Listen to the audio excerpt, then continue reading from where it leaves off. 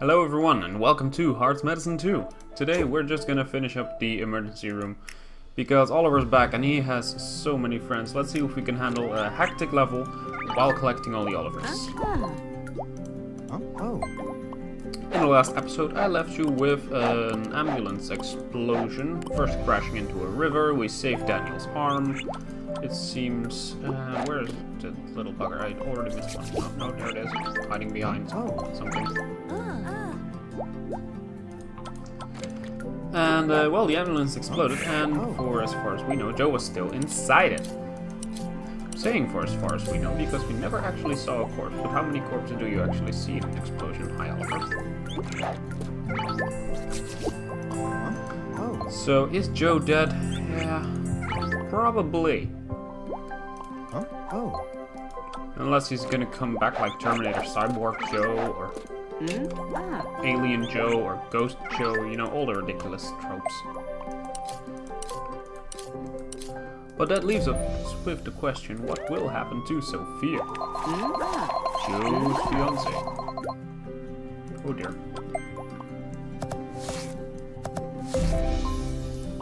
Hello, Oliver. This level is a lot of hello Olivers.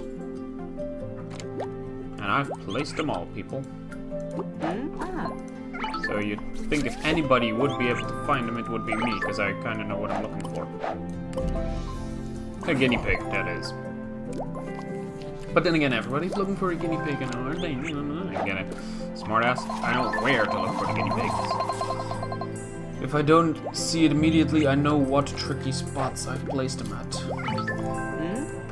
For instance, behind the lamp, under the beds, next to the beds, above the desk, sometimes hidden by an audio, well, by a talk bubble from a patient. Some of them are easy, definitely.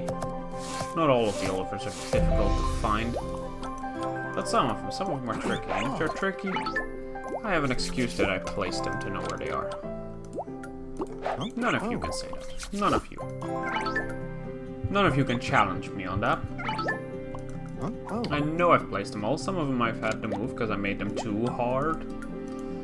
Boo-hoo. Like that one, going straight through the shelf. I like it. Under the desk. Right, Darren. Right, Oliver. Right, random gentleman number 70. How many patients have we helped so far? This hospital is the busiest ever. With a revolving door, apparently, because they keep coming back. People keep injuring themselves. Because people aren't smart.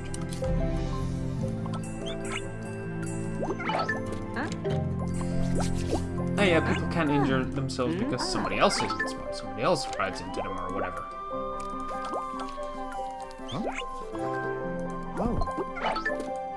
But it's still somebody not being smart, you know? I can be a smartass about that. Go, Oliver, bye. Drink.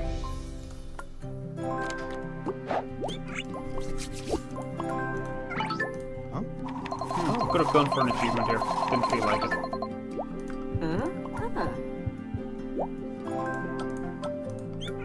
One more. There you are. Whoops. Checked out patients a little bit too early. Will that affect my overall score? Probably. It will definitely affect it, but will I still be able to make it is my question. Because these challenge levels only require me to go to 1 star, so I'm not really going for an ultimate high score here. Because there is no need to. We don't get any bonuses from it. We just need to make the stars and be happy with that. Now we're almost out of patients, that's not good. And I still don't have my star. I'm not too far off, I think I might make it with the next set of patients. Oh, I should have been over there already, that's my bad. Still made it though. We're good. Think we're good. Okay, this is a 5 combo, and 5 combo is worth enough already. There we go. And that's where you can find all the Olivers. Behind the lamps, under the beds, behind the desks, and behind speech bubbles. And that's how we actually close off the ER and go into physiology.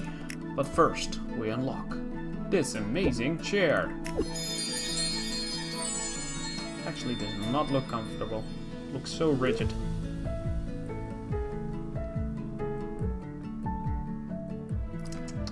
Next up we need 10 diamonds, so let's say 1, 2, 3, 4, 5, 6, 7, 8, 9, 10. After level 37 we get another item. But first, let's see what happened and start the intro to physiotherapy. We left on a very big dramatic high note. Let's see where it left us off. Music is cheery. Because physiology is not run by 1, but 2 doctors.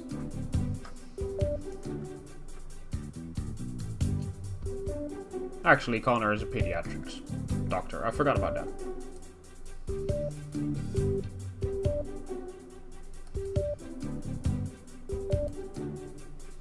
Hey, hey.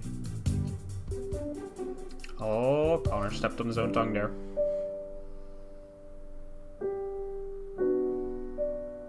Wow, that was a bit heavy for such a small plastic weight.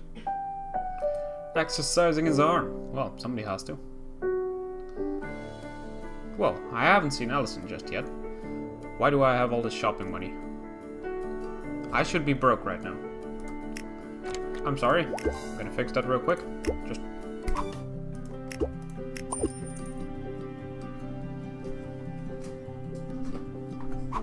There we go, we're broke. I forgot that I should have had bought the plants. Yeah.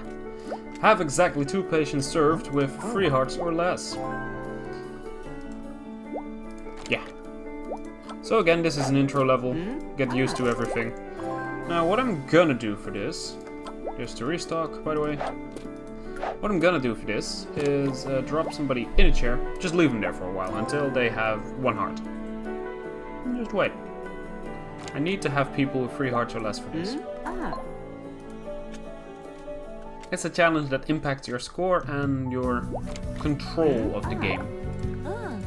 If you don't completely control this game, then junk. New minigame bonus locations always juicy. Then you're gonna lose control of the patients that you need to have in a low level. Especially because if I let her lose all her hearts until she only has 3 left, and I treat her, then suddenly she has more than 3. And if that gives her golden hearts, I'm screwed. It should not, but it could. You'll go walk upstairs.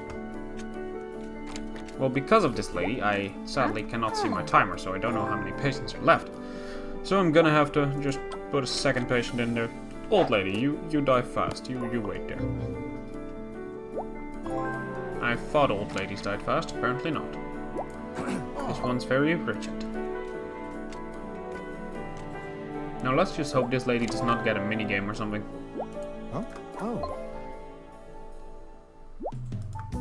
She loses 1 more heart, I'll say she's ready to be treated. 1 more after this, I meant. Huh? Oh. There you go. Yeah, get pissed off with me. That's how you should work.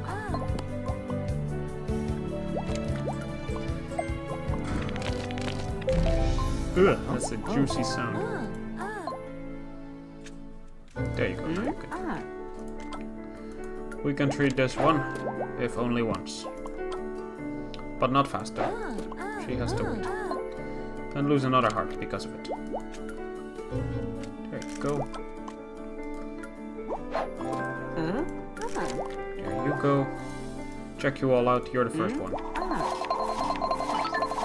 And there we go, that's half of our challenge completed. This lady's almost ready to be mad at us. Which is a great thing for us. You just wait there. Now you can go. Now, I also don't want to give you a quick treatment bonus. Do go for this guy's quick treatment bonus though. Kids deserve it. There you go.